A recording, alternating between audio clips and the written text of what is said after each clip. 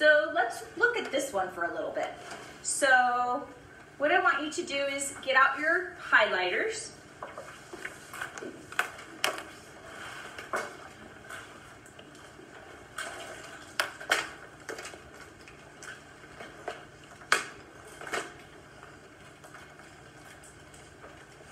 And we're going to try to follow the carbons as much as possible through the TCA cycle. So we've got pyruvate right here. So we've got 3 carbons for this pyruvate. And one of our carbons comes off as carbon dioxide. So which carbon from pyruvate is actually coming off? Left, middle, right.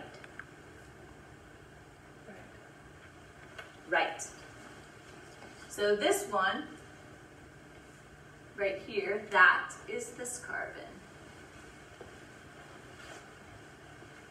So you can like highlight that last carbon in green and then do this carbon in green. So remember, that's our pyruvate dehydrogenase complex. That's that big complex we talked about in the last lecture. So now we're left with the 2 carbon unit. And so we know that we're going to require coenzyme A for that, and we're going to become our acetyl-CoA compound. So we can do this a couple different ways. So maybe mark this carbon, these 2 carbons, kind of as a group, and we'll see where they go. So I've got this 2 carbon unit, and on this screen it's kind of like a pink color. And it's going to join with this 4 carbon oxaloacetate molecule. So where is the new bond? When we join our 4 and our 2 to become the 6 citrate. Hydrogen gets taken off up top. Mm-hmm. That And so this hydrogen is now going to be gone.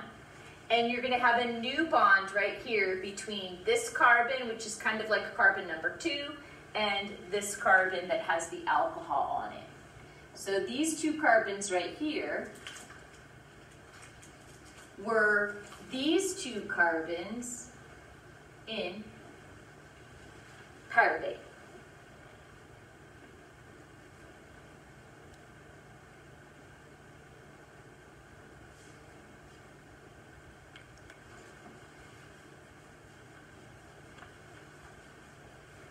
So we make this molecule called citrate. Some people call it tricarboxylic acid. So there was a big, huge controversy over this, whether this really did have 3 carboxylic acids in it. And so they ended up realizing that it was the same compound. So some people call it tricarboxylic acid. So this TCA, this citrate molecule at physiological pH is deprotonated. It has an overall -3 charge to it. Then it's going to become isocitrate. And so where is our 2 carbon blue carbons now? They should still be at the top.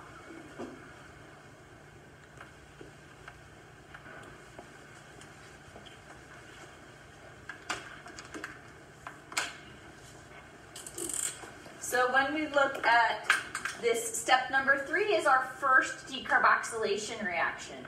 So where is that carbon coming from?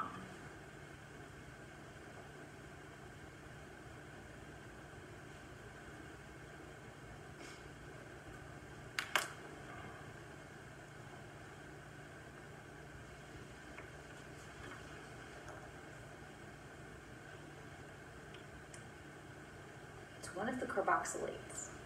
You're asking which carbon came off. It's the one so here, so this carbon, where was this one? It's like the second. Yeah. Yep, right there.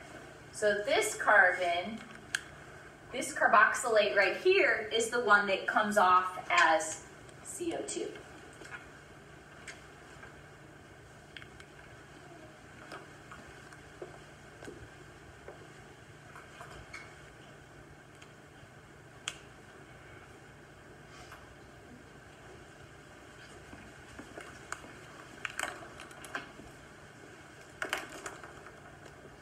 So when we continue down to alpha ketoglycerate, our 2 carbons are still there.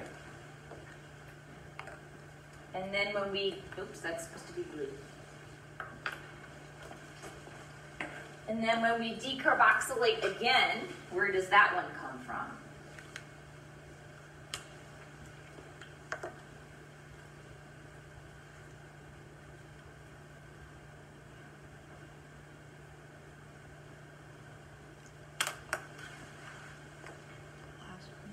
Yeah, so the last carbon down here. So this carbon becomes that carbon of carbon dioxide. And then we generate that molecule called succinyl-CoA.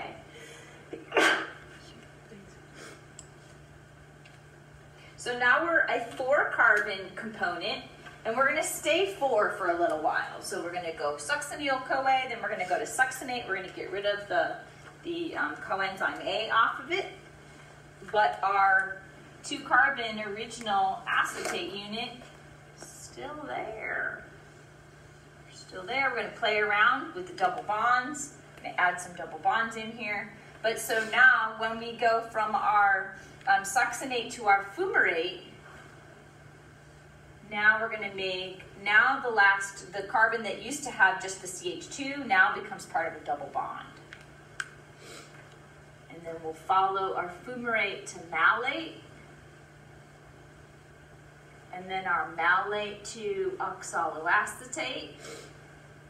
So now it's a carboxylate and a ketone that was originally that acetate unit up above. So let's go around again. Because if I make this a different color and I say this red one is the one that was the first time around. So now, where is this one over here? The middle. Right, now it's the middle one, right. Now it's this one right here, and that one right there. Yeah, like that. So now this one is actually the red one that comes through. Let's turn this one red. So the second time around is where we do the real decarboxylation from that acetate unit.